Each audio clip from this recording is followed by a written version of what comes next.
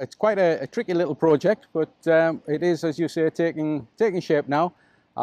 Once we get the roof bolted onto the beams, we can then release the support structure, and then we can start putting in the glazing, and we'll be cladding the precast concrete in granite. This is one of the unique piers where the tunnel goes all the way to the lighthouse to enable safe access for the lighthouse keepers.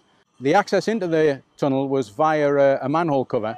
That's been removed, the slab around it's been removed. We are constructing the entrance feature, which is going to be used by Sunderland City Council to arrange guided tours for people to actually go down the tunnel and walk along to the lighthouse.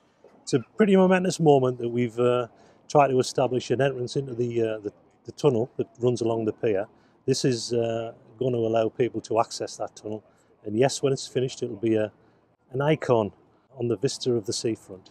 We had a pretty severe storm that took away over 100 metres of coping and handrail on the pier in on the harbour side, so really put us back a bit, but we're now, as you can see, progressing with all of that work. This tunnel entrance hopefully will be finished by the end of the year, and we can access and get people down, have a look, so it's a really good story.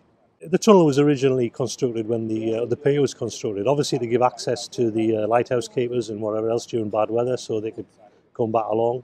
It was an access, and latterly it's been used when people have been stranded at the end of the pier during bad weather. They've been able to be brought back along through the tunnel into safety. Oh, it'll be magnificent. I think it'll encourage a lot of people to come down to Roker and see if they can get the guided tour.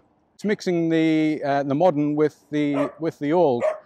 Because the entrance is obviously totally different to anything else that's here, but all the old features are still going to be retained.